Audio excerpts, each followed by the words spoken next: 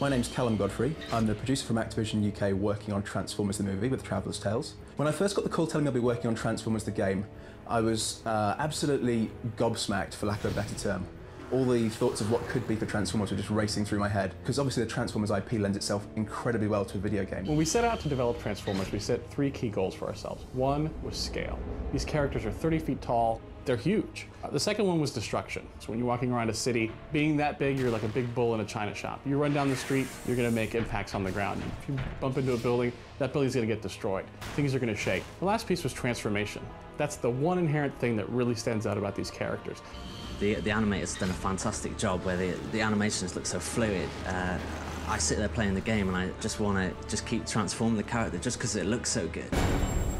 There's definitely a lot of expectations that come with developing a brand like Transformers. There's still a lot of people out there that really care about the franchise and what people do with it. When people come out of this movie, they're going to want to go and play the game and recreate those amazing movie moments. Basically giving the player the opportunity to basically pick their side.